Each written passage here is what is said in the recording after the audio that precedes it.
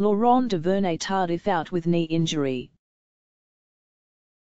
Chiefs right guard Laurent Duvernay-Tardif got his leg rolled on by a teammate in the first quarter. He appeared to be in pain as he grabbed his knee. Duvernay-Tardif was unable to put any weight on his right leg as he left the field.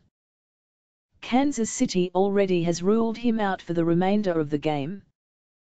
The Chiefs already within in the offensive line, and left tackle Eric Fisher is playing with back spasms.